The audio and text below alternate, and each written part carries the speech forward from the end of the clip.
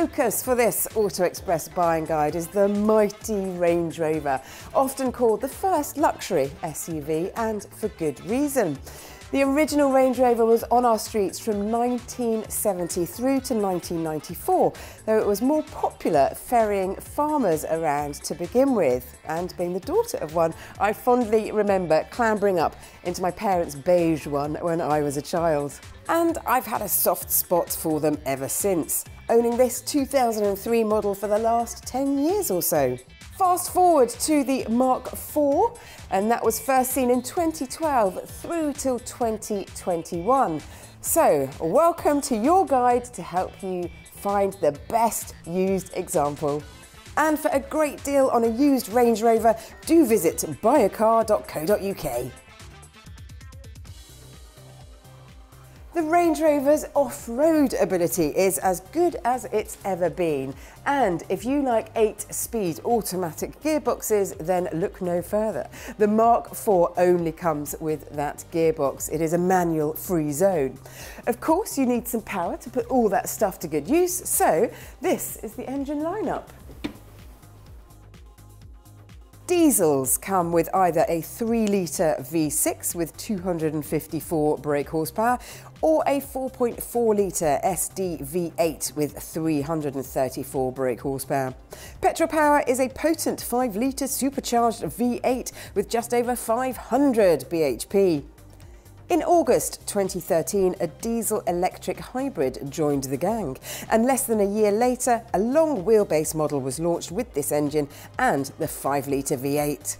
Revisions towards the end of 2014 brought improved off-road ability, new colours and more power to the V6 engine. In 2016, a supercharged V6 petrol with 335 bhp came along and was followed a year later by the SV Autobiography and P400e hybrid, together with a new dual-screen interior. When you get going with your search, check if the car has been a workhorse or a show pony, as there'll be a difference in wear and tear. Some will lead a hard life on and off-road, whilst others will be cosseted commuter cars. Whilst the underneath of the car can cope with tough terrain, inside it is a place of calm. And despite the Range Rover's big size, it really is one of the easiest cars you'll ever drive, and it is particularly effortless on motorways. You're cosseted in a cabin full of premium materials and modern tech. The basic Vogue specification gives you power-fold door mirrors, a reversing camera and heated front seats. Vogue SE adds a fancier hi-fi and plusher seats, with the top spec Autobiography bringing bigger 21-inch wheels, a 360-degree camera and extensive climate control. It's a luxurious family car with 5 seats only.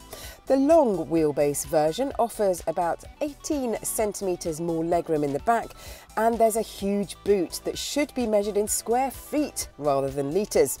But there is between 900 and just over 2,000 litres of space on offer.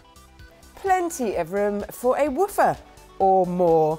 And it's got something that I wish all cars had, and that's a tailgate for sitting on. Official fuel economy ranges from 20 miles per gallon for the V8 up to 91 mpg for the P400e, an annual road tax from a few £100 to almost 600. Services need to happen every year or at 16,000 mile intervals, with prices for these ranging from around £500 to over £1,500 when the 10th service comes around. Once the Range Rover is 3 years old, the fixed servicing costs are about £400 for a minor and £500 for a major one.